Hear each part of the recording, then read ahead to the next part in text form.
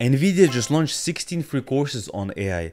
Codebenders, I'm gonna show you the 5 best ones for beginners. The first one is Generative AI Explained. This is an introduction course, it's only 2 hours long, and this explains you the basic concepts about AI and about this revolution that is happening. Like, when people talk about AI these days, it's generative AI, it's this specific type.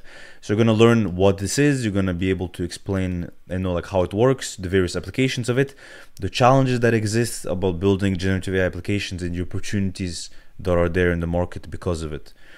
So it's a nice course, introduction to our video. You can just watch it. You click here and continue learning. It's going to open a video that you can watch.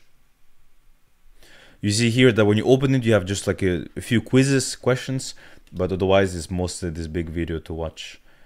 And the video is presented basically like slides. There's this guy, like a smart guy who works at Nvidia, and then they just explain how this whole revolution works and like the different components of it. Next, we have Building a Brain in 10 minutes. So this is a very short course, it's literally like 10 minutes. And this one is just to help you understand how neural networks use data to learn, understanding the basic math behind it. So that's like a nice, quick little course that you can take. But then after this, the nice course you can check is Augment Your LLM using RAG. RAG stands for Retrieval Augmented Generation. I actually covered this in one of my previous videos, but just to give you a quick overview again, is basically an architecture that was invented in order to give a more high quality context to AI prompts.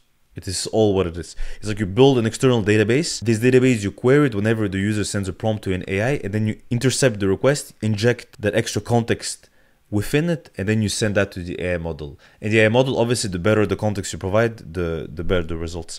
That's the whole purpose of RAG. It's a pretty short course, just 1 hour long. You're going to understand the basics of what it is, how to use it, like how this retrieval process works. So I highly recommend you guys check it out. And if you open it here, you're going to see that the course basically is this big video to watch. And here's like different slides that visually show you how that RAG architecture works. So you see here it's pretty nice. That's like it goes in depth into it. Next one we have is the follow-up course to this, which is Building RAG Agents with LLMs. It's a bigger one, it's 8 hours long. But here what's very interesting is that you're gonna work with agents. And agents is this buzzword that is like highly trending right now, because like this is what the future of AI is going to be, right? Like we're going to have those AI agents that are focused on specialized tasks. And even us, for example, as programmers, right? Like we see with Dev and AI, we see with those different AIs coming up. The future is going to be people using agents to perform tasks. And we are more like kind of like chess masters, right? Like we use those agents as pieces on our board to win the game, to like solve the problems that we have in an efficient way. And here you're going to see that inside of this course you'll find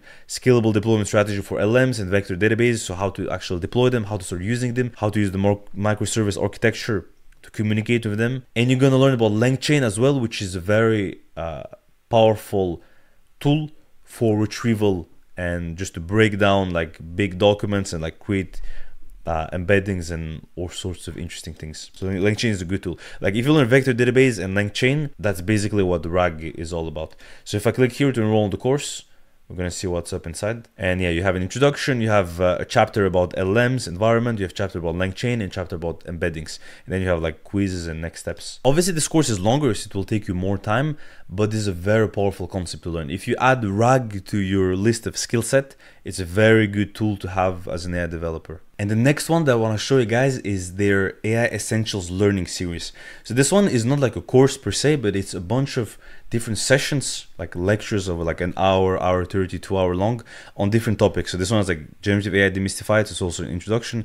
This one is changing the world with a career in AI. So it talks about how to get a career into AI.